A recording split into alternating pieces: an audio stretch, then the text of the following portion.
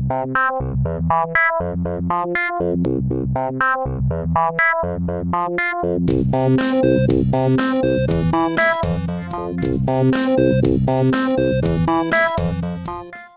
for coming. I'm Tom Igoe. I'm one of the other founders of Arduino, and I also teach at ITP, which is the Interactive Telecommunications Program at the Tisch School of the Arts at New York University. I should say that this is the first time I've talked about any of this material and the first time I've ever given this talk, so I have no idea what's going to come out of my mouth. I hope it'll be interesting, but I'm sort of musing in front of you here. At ITP, as some of you may know, it's a two-year graduate program where we give students from outside of technology a hands-on introduction to developing interactive technologies. And that's really how I came to know Massimo and Dave and David and the whole crew, because what they were doing at Ivrea was also teaching physical computing, which was something we sort of made up at a few places, ITP being one of them, and they were kind of teaching off my notes and we all became friends. I'm on sabbatical from ITP at the moment, but this is what ITP looks like. It's a nice, open, crowded place with lots of interdisciplinary students, and it's a fun place to be because there's so many ideas sort of floating around. Where our work overlaps with ITP is this idea of giving people without formal training in computer science or engineering the capability to make software, to create digital media, and to design devices. Having said all of that, I'm not at ITP right now. I'm on sabbatical. That's my office, that's my cat. Really what I'm doing on this break is trying to look at the broader landscape of what we do, maybe to find some new directions, maybe to really understand what we're doing as a whole.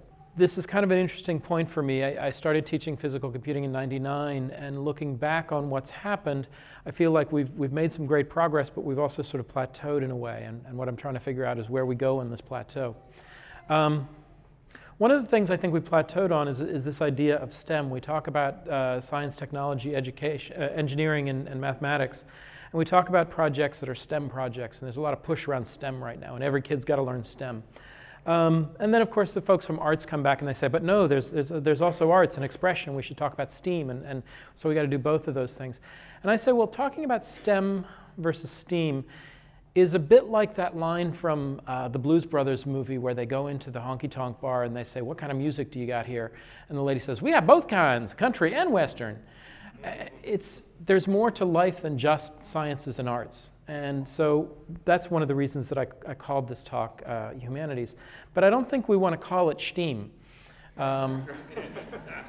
It's not really an appropriate way of talking about this stuff. So we need better language. And I think that the language we already have, it's called a well-rounded education. I bring all this up and to give you some idea of some of the people that I work with in these areas. This guy here is Anthony Di Fiore. Tony's an anthropologist. He is also a primatologist. He studies the behavior of monkeys in the Amazon. And he and I met many years ago because I used to put at the end of my professional bio, Tom hopes someday to work with monkeys. And I did a talk at a conference, and the conference chair later introduced me to Tony and said, you two should talk. You both teach at NYU, have coffee. And Tony came over and looked at ITP, and I showed him all the cool things that blink, and he's like, well, this is really cool. I see a lot of things that blink. Why am I here? I said, well, what do you do? He said, well, I study monkeys. I was like, that's why you're here, because I'm obsessed with monkeys. And we sat down over the course of that afternoon. We wrote 3 grants, and we started a research project together where my students, working as interaction designers, would take his students kind of as the clients and study how they study monkeys, study the physical conditions of what they do in the field, and try and understand what it is they needed in terms of tools and how we could improve that work. One of the refreshing things about working with the anthropologists is that they need to be very good at math, particularly statistical analysis, to do their work. And we don't normally think of anthropology as a math-heavy field. We think of it as an observation field, one where we're looking at human behavior. But a lot of the work they do is creating what's called an ethogram, which is a protocol for describing behavior that they're observing. And that protocol has to be written in a detailed enough way that after they've done observations on lots of different primates, whether those primates are human or monkey, that they can do a good statistical analysis of it. So anthropologists have to be good at math, but they don't think it's a big thing to be good at math. And it's something that I think we kind of need to look at, because I think often in the STEM fields, we think it's a big deal to be good at STEM. I think it's only just the starting point. And the question is, what else are we good at? So, as I say, Tony and his fields head out to the jungle, and this is a project we did in our first class. Two of my students looked at his work and said, "How do you know how old a monkey is?" And he said, "Well, we basically have to shoot it with ketamine, have it fall out of a tree, and measure it. And that's not really a great way to do it. So we don't really know how old the monkeys are, except for watching them over years and years. With some of these monkeys we've been tracking for 10 years. So every year we watch the monkey. A side note here, one of the ways they recognize monkeys is not actually by their face, but by their butt, because the monkeys are 30 feet in the air. And so one of the early projects we tried to do was take facial recognition software and modify it for recognizing butts, which turns out not to be so successful. But this project actually was fairly successful. What the students did, the two guys there, one of them a mechanical engineer and the other one's a performance artist, and they built this rig that shines a laser target on the animal out to about 50 meters, stays parallel out to about 50 meters, so that when they photograph the animal, it's painted with the target, and they could then use Photoshop to measure the animal without having to shoot it out of a tree. It was based on some work that one of Tony's students earlier had done, but didn't know exactly how to build the rig, and my students were good at making things, so it worked out. It's, to me, an example of this idea of saying there are lots of things we know from various fields and from our own experience in past fields that we can apply to what we do now, and I try to get students to really understand that. Nowadays, I'm sitting here. This is the Brown Center for Innovation in Media at Columbia.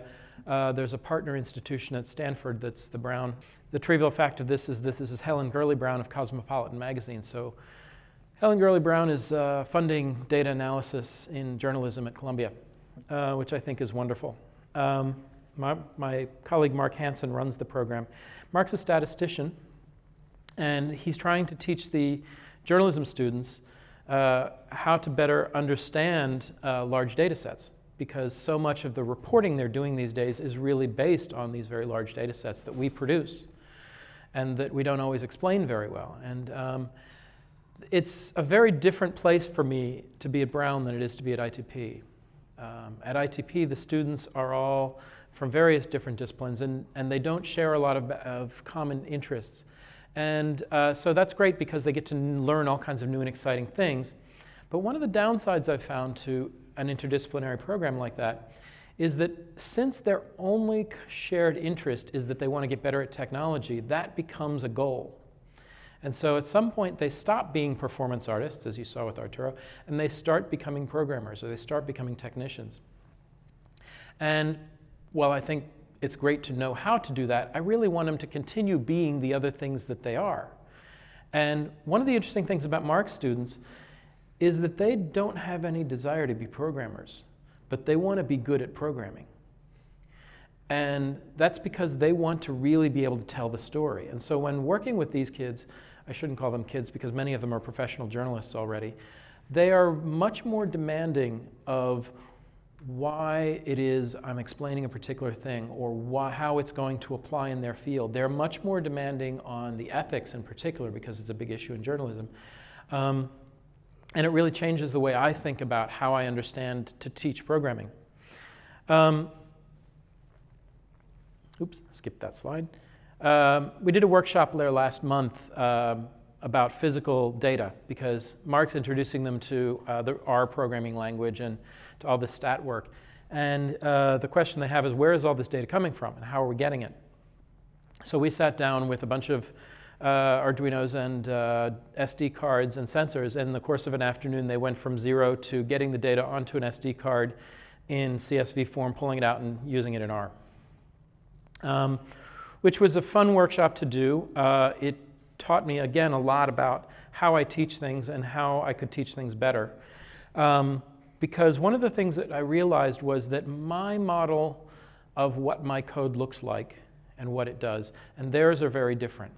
Now, I've spent a lot of time in working with Arduino trying to make the code readable and all these things, and you've probably heard me rant about it somewhere at some point. And I thought I was pretty good at it, but it turns out not nearly as good as I need to be for these people. One of the other interesting things about both these folks and Tony's folks is that they often describe themselves as stupid or ignorant or so forth when it comes to technology, even though they're incredibly fast learners, and many of them are very good at it. I'm not sure why that's the case, but I think it's something we need to look into really a little bit. I think it has something to do with that country and western bit where we think there's only two extremes of science or expression, and I think we need to figure out how we describe the values in the middle so people don't feel like they have to be one or the other. Anyway, this is why I kind of got involved with Arduino, and it's what I'm trying to figure out over the time. So a couple of other points to this. We've gotten very good at teaching media production the last 20, 30 years. How many people here feel like they can produce a reasonably good YouTube video? That's a surprisingly low number, actually. How many people have seen a really good YouTube video produced by a supposed amateur? That's more like it. Because we've made the tools really good for that, right? And one of the things I think we've done well is we've produced tools that map to the way people understand what media is and how it's produced. And I think it's something that we could really take a lesson on. We've also done this fairly well in some of the media manipulation environments. This is Isadora. It's a tool for mashing up video and doing live video, VJing kind of things. And as you can see, it's kind of like a data flow programming language. You've got various objects, and those objects all represent functional things. There's a movie player, there's a video in watcher, there's a mouse watcher. I feed all of those into a video mixer, and then that comes out to a projector, right? And so the mouse going back and forth made the mixing happen.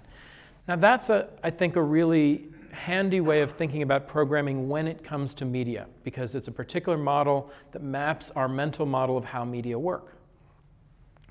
Of course, there are some data flow languages for other things. This is a Quartz Composer, and it uses a similar model for building simple desktop and web apps. But of course, it does hit its limits when we try to do things other than very simple operations. And if you've used any of the data flow languages like MaxMSP or PD or Quartz Composer, any of these, you've probably hit those limits. How many people have used data flow languages? Anybody? Good number of you. OK. So another one in the same line is Node-RED. Node-RED is basically a data flow language for Node.js. And playing around with it a little bit myself, one of the things I kind of like about it is that, again, it's this sort of pipeline model. There's something at the beginning, my request, and there's something at the end, your fulfillment of that request. In the middle, I'm going to mangle a bunch of stuff up and finally give you back what you're looking for. That mental model is something that, again, works for transactions and works for media flow, but it doesn't work for everything.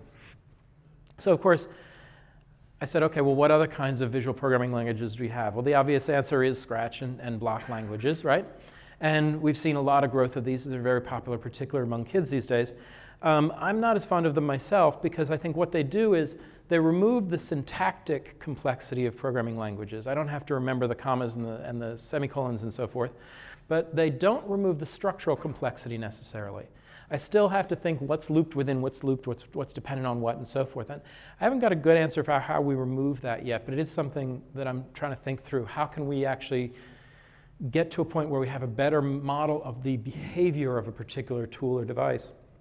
One thing I think that Scratch and Blockly and so forth do very well, though, is, and this example illustrates it nicely for me, you can see all of those different blocks are events. And events are something we natively understand when we think about performance.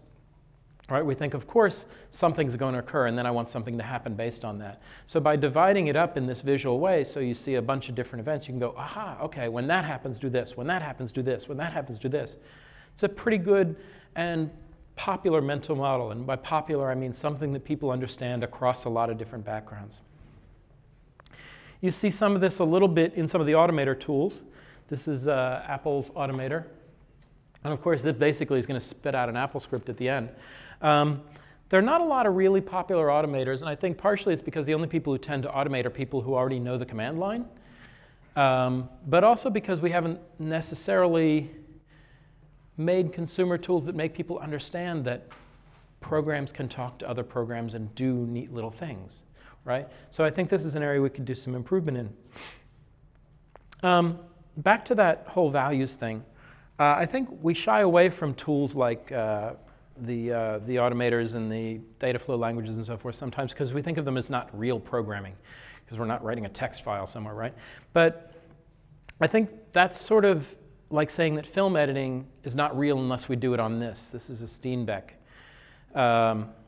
And if you've ever been in a traditional film department, you'll see various professors, particularly those who are a good bit older, who will demand that every student learn to use these. This is something going on in my film school right now. And Tisch is a fairly well-known film school. We produced a few pretty good directors, Scorsese, Spike Lee, people like that. And these are people who are saying, no, those kids have got to learn to cut film. It's like, well, no, they don't, because we don't use film much anymore, but we still use that mental model, right? So in a way, to say those kids have got to learn to write text is a bit the same thing in programming in my mind. We need to sort of say, okay, yes, that is a low level of things, but there are lots of different models we could think of that are computational thinking, and that's kind of what I'm looking for.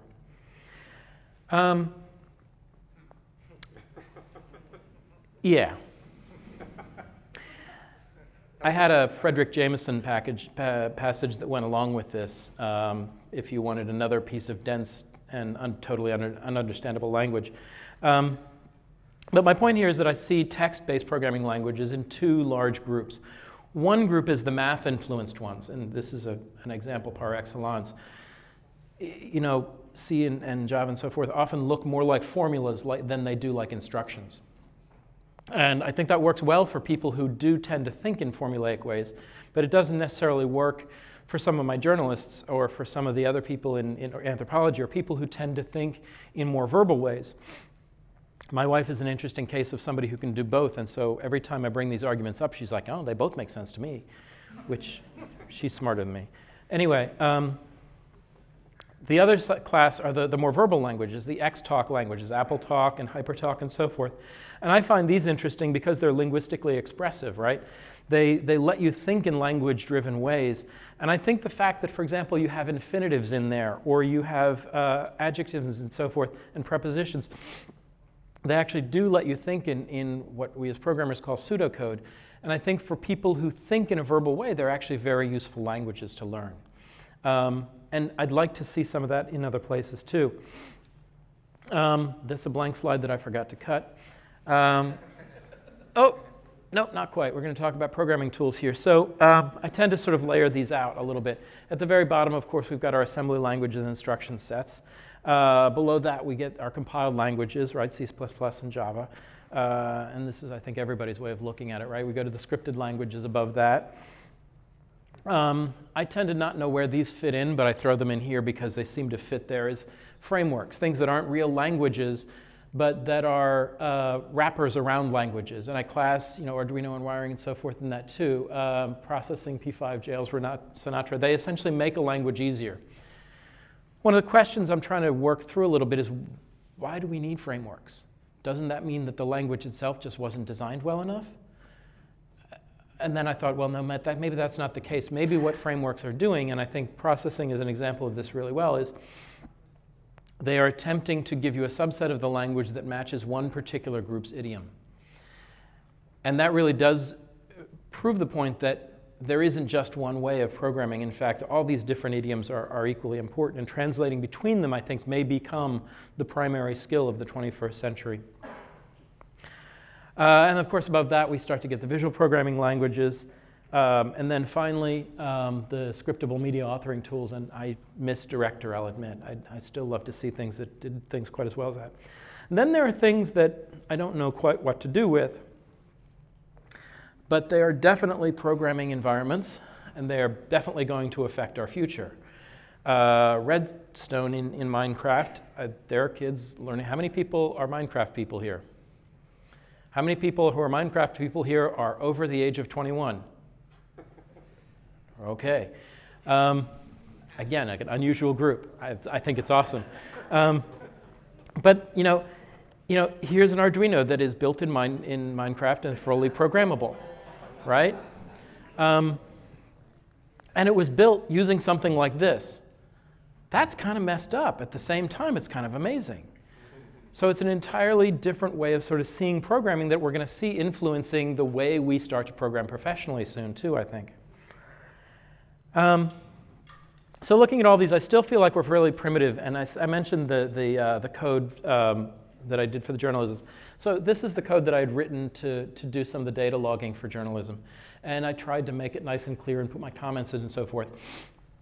And I was pretty proud of this piece of code when I wrote it. And then they said, no, we want this. I'm like, oh, yeah, you're right. That's kind of what we're doing in this program, isn't it? Right?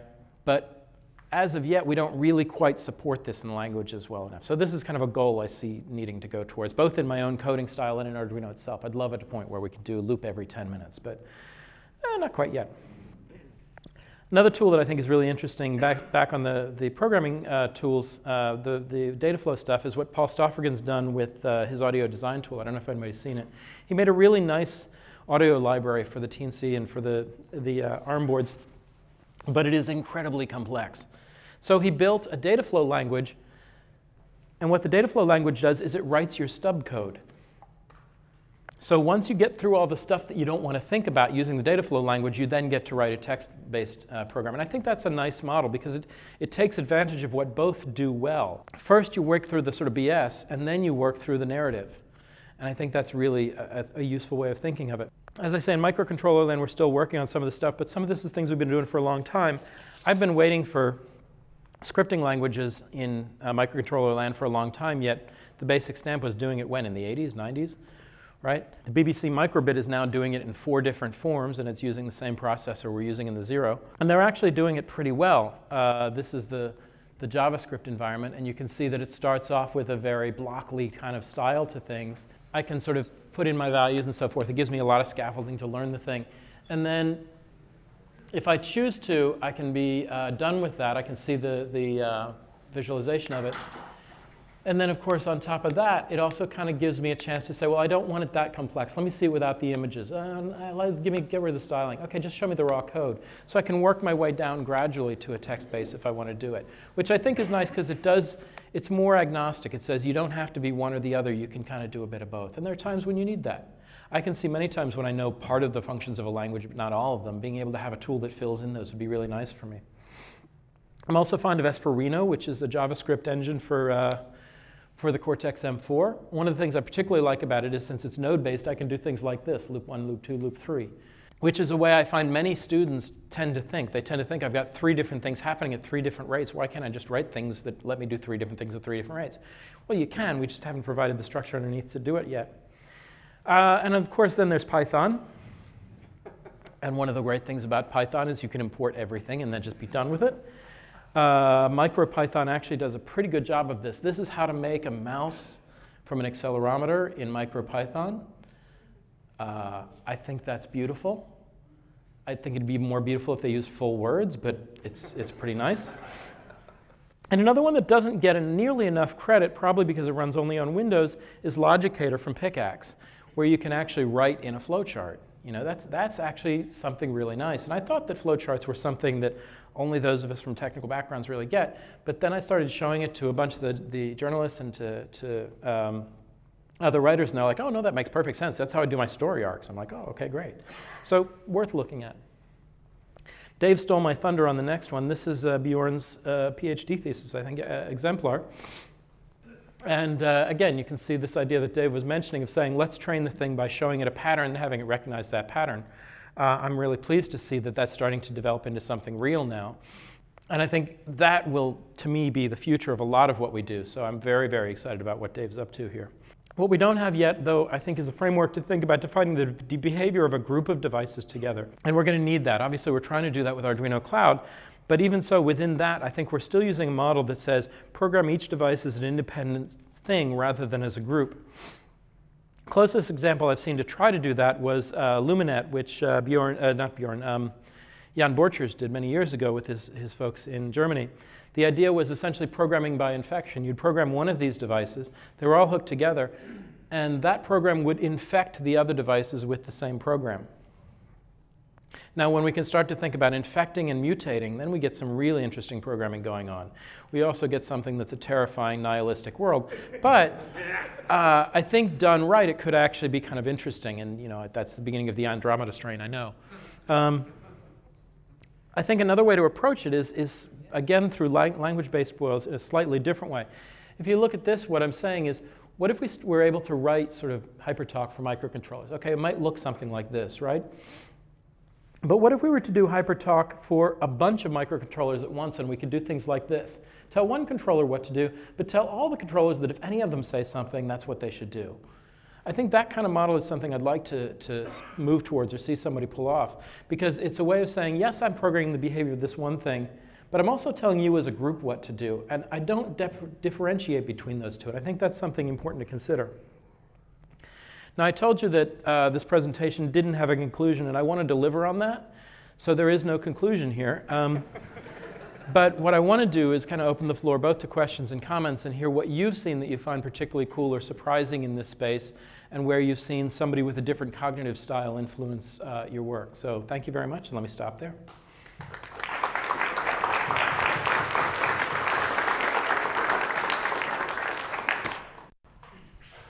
Hi.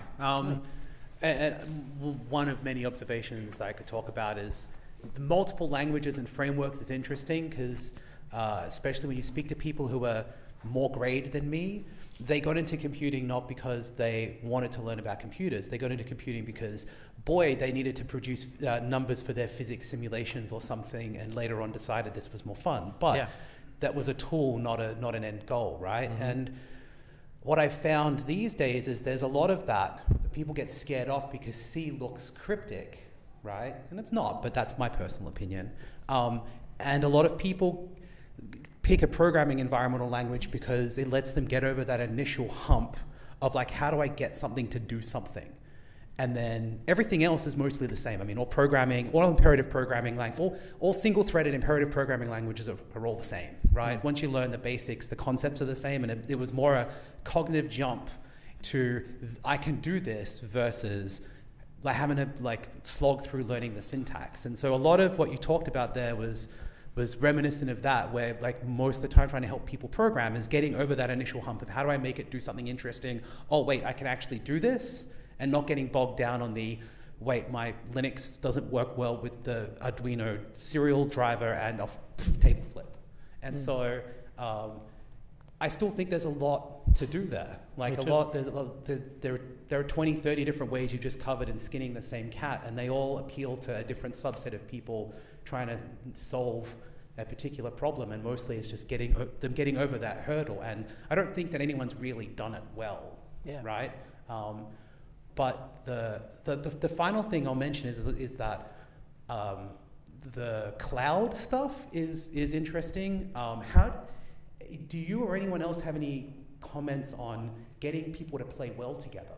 Because a lot of the problems that I've faced as a developer is that every vendor wants to own that ecosystem. Yeah, including the Arduino-ish startups who will have JavaScript running on their kit. As long as, and it all works well as long as you stay within their ecosystem. And if you want to interoperate with something else that's not a web browser, it doesn't work. Yeah, I agree.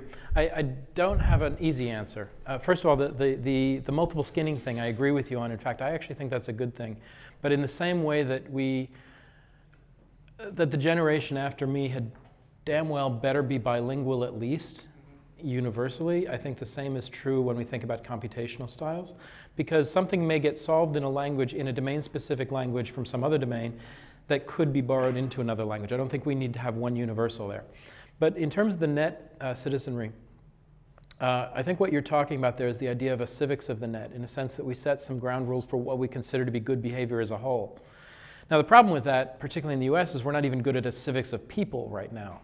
So to expect that we might get that right on the internet is a tall order. But I think we can do it. And I think we've seen some examples, because for all that has changed over the last 20, 25 years, we're still using HTML, and it still works pretty good.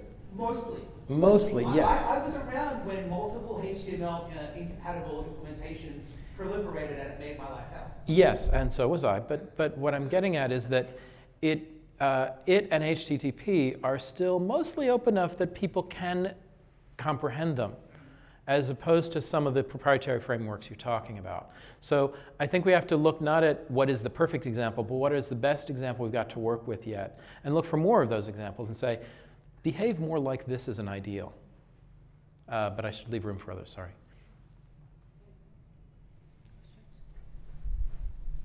Yeah. She's got me right there, maybe.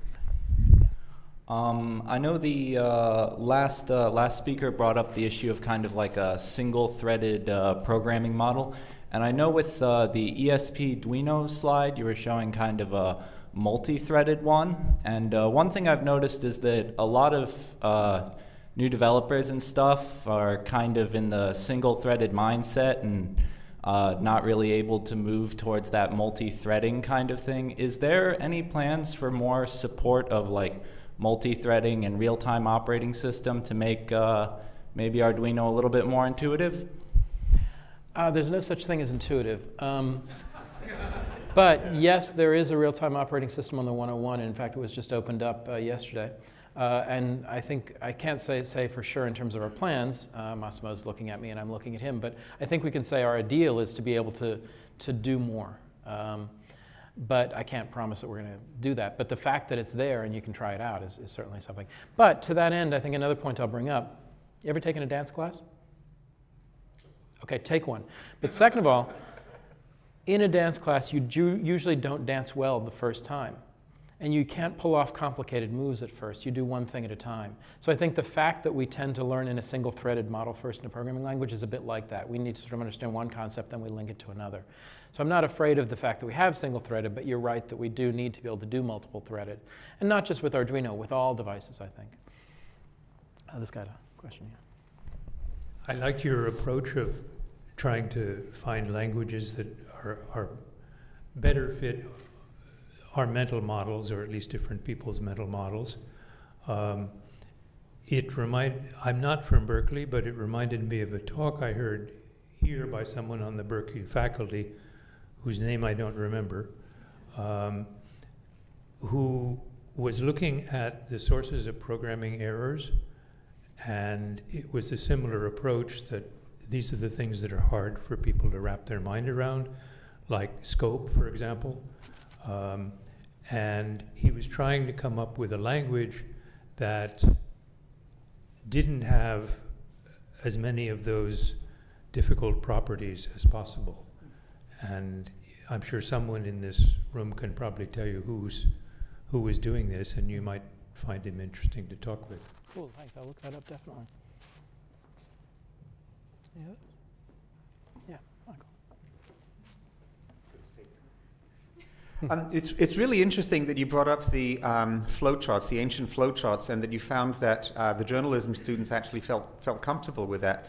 And it made me wonder, what are other systems that non-programmers use to sort of plan out an activity or plan out, you know, I'm thinking of structures that we would tend to think of as flowcharts, but something that other people, other disciplines would use for that kind of information, for that kind of planning. Yeah, well, I mean, that's where anthropologists are really good people to know, because they basically study how people do that, right? And one of the things about the flowcharts, I actually think one of the reasons more, particularly younger journalists, get flowcharts is because it's something that's gone from being domain-specific to being part of the popular imagination, right? You think of that flowchart that was running around Facebook the other day of who to vote for. I don't know if you saw it, but it was sort of like, do you believe in God? Yes, no. Do you think the world's messed up or not? Yes, no. Do you think the rich people messed it up or not? Yes, no. And it sort of broke it down to the 4 candidates as to who to vote for, right? It was a flowchart. Actually, it was a decision tree. But that's something that has moved out of domain-specific knowledge to being something we all know. And it actually gets to something the gentleman next to you was saying a second ago. I think one of the challenges we often have in our own discipline is it's hard-won knowledge what we know, our experience, and we don't often want to let that become something cheap and free. But it's actually something we've got to get good at, to go, just because it was hard for me doesn't mean it should be hard for you. In fact, my goal should be to make it easy to learn the thing that was hard for me, right? So in terms of other things, well, obviously in design, you've got the ubiquitous Post-it notes and way people use things like that. There's body storming and brainstorming exercises. There's the, what's his name, conceptual blockbusting book. It's got a whole bunch of them. No, not but De Bono. There's another one. James somebody or other. Stanford guy. But yeah, there's tons of them, and sort of pick any anthropologist that's done some study of work in cognitive models, and you'll find quite a few. Okay. Other questions? Other thoughts? Other observations?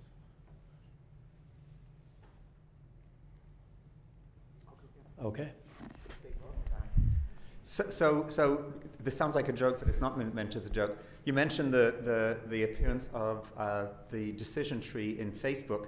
I wonder if any anthropologists are looking at things like Facebook to see what are the mechanisms that... Yeah. I mean, there's quite a few. In fact, sort of net anthropology is a huge field right now. And there's some really interesting crossover people, one of whose name I cannot remember to save my soul. She used to be at Intel, now she's at Goldsmith. She'd done a lot of work basically looking at technology communities, and one of the things she said is, we've used 50-year-old techniques in industrial ethnography for a long time now. What anthropology itself is doing is more things like subcultural studies. You know, we get queer studies and race studies and things like that. Those are actually the models we need for studying the kinds of things we're talking about here in her mind. And I wish I could remember her name so I could do the attribution right, but if you mail me, I'll try and find it for you. But besides her, there's a lot of people. There's the Association of Internet Researchers Conference, AOIR. There's a lot of really good groups that are essentially looking at the net in terms of cultural mechanisms and dynamics. Yeah. Mike behind you there. Is there a Scratch-like environment for Arduino? Well, there's Scratch for Arduino, yeah. And I think there's also some stuff that Dave's worked. Dave could actually talk to you about that more, since he was at the lifelong kindergarten group before here and has done a good bit on Scratch. He's really probably the ranking expert on Scratch in the room, I'd say. Sorry, Dave. Didn't mean to send you bodies. I've seen that there are two ways to approach learning programming language or learning programming in general. You can start top-down, maybe algorithm plus data structures, or you can just try to solve problems looking at the example. And the way you solve the problem is looking at 100 examples and select that one that is well done, that is very close to what you need to solve. So my question is, it is good for the young kids to start with one or the other, or there is some balance in between? What do you suggest? Do you see a risk in going too much into an example analysis kind of thing, or it is, I don't know, I'm trying to understand, is better to start top down, or it is better to start bottom up, or it is better to try to do a little bit of both? That's a good question. My personal preference is for starting with the application and who is it that you're trying to solve a problem for, and what are their needs, and what's the context of that need. So that often means needing to learn a particular technique that maybe somebody else has found, or finding the case that matches it. So that would be my preference. I don't think it's necessarily the only method, but of the two you've mentioned, I would lean that way, I guess. Is there a danger to the other one? Yeah, there is one danger. There's the hammer and nail problem, right?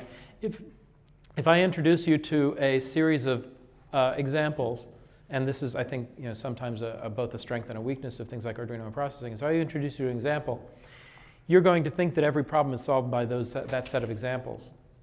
And in fact, you can look at the types of projects that come out, and one of the things that I think that's happened over the years is because we've written examples for particular types of problems, people have built those kind of projects over and over again. And there are other types of problems that I know of that people haven't built solutions to, partially because nobody's written the beginning of a good Arduino or processing or whatever example for. So I think that's one of the dangers of going the example route. But ultimately, hopefully that danger is addressed by working with somebody who has a real problem. Because when you do have a client, when you do have somebody you're working for, they're going to say, no, that doesn't solve my problem. And then you've got to go back to the drawing board. You know what I mean? Cool, thank you. That one over here. We should probably take one more and then stop, because I can see we're getting close to time here. Yeah, I'll just jump in here. One of the things that I've been thinking about during your talk is that you said there's no such thing as intuitive, but yet there are abstractions, right? And everybody's got one, right? So to consider all these different methodologies of solving problems with computers, I mean, it's clear just from the 15, 20 examples that you showed that they're totally different types of abstractions or levels of abstraction. What I wanted to say is that what I find interesting about Arduino and microcontrollers and stuff is that you have the capability of writing programs in a way where you get feedback from these different types of things, which I think really removes those abstractions, which allows people to realize the tool-based value and try to see the end result a lot more clearly. So I think that's really interesting, and anything you'd have to say about, if you could elaborate in that context about why your programmers say, or your students say they don't really want to be good programmers, and then also juxtaposing that with the idea of thinking about the application first. I'd like to hear a little bit more about that. Sure, and to clarify, I said my students, or more specifically Mark's students at Brown, don't want to be programmers. They want to be good at programming. And what they're saying by that is they self-identify as journalists, as people who report what's going on in the world and analyze it. And they want to continue to be that. They wouldn't continue to self-identify that way. They don't want to shift over to being people who self-identify as solving a problem through software, hardware, etc. Okay? And I think that's actually legit, right? In the same way that if I, as a programmer, said I don't want to become a dancer, also legit. Actually, I do want to become a dancer. I'm a terrible dancer, and I'd like to be better at it. Obviously, I've mentioned it like 3 times. I'd taken a few dance classes, and I'm terrible at it, trust me. But just like the fear of programming, the fear of dance is just the same, because you don't want to look uncool in front of the other people in the room, and somebody else in the room is either going to be a better programmer or a better dancer than you. And what really sucks is when they're both, which is in fact the case with one of my colleagues. But back to your question, sorry. The abstraction thing, I think you're right. I hadn't thought about it before, but abstractions do kind of imply a certain intuitiveness, right? When I think of intuitive means I assume that you and I share the same background on this and the same point of view, and therefore you're going to pick up immediately what I'm saying. But that only works when we do share that background. So intuitiveness, when I say there's no such thing as intuition, I mean that all intuitions are learned in some cultural way. And I think you're kind of blowing my mind here, because you're right, that the abstractions we use actually form those intuitions in a way, in the same way that, say, Windows icons, menus, and programs have. Yeah, good point. I don't have more on that, but I got to think about that. That's a really good point. Thank you. Anyway, we should stop there, because I know that we're out of time. So thank you very much.